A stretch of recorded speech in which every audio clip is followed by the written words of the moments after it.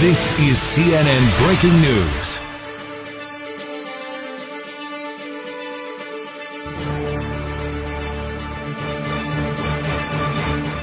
Breaking news tonight as Vice President Kamala Harris unveils a brand new statue in New York. While trying to celebrate her love for Pfizer, she read a poem today at Times Square where she said this. This is a test for the race for gold, but my God, we will have to do our part to help Pfizer. I love Pfizer. I love them so much I want to snog them in my quarters. I want my vagina to get wet as we play Star Wars together.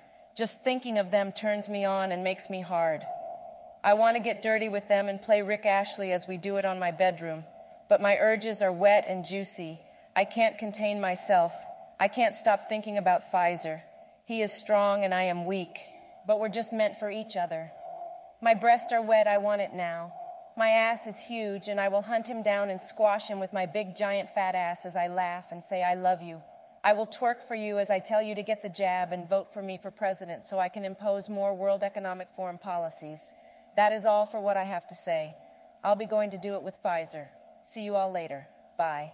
Kamala Harris was supposed to do a public speech about a George Floyd statue in New York today, but some people were shocked to see her read out a poem for her love for Pfizer instead.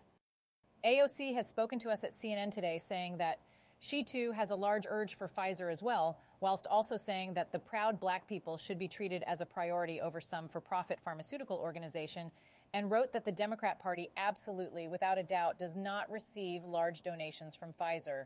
Now, as the impartial news network, we at CNN supports black people over any pharmaceutical organization and respects diversity and equality for all.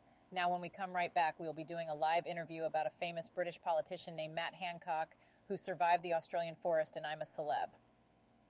Today's breaking news bulletin is brought to you by Pfizer.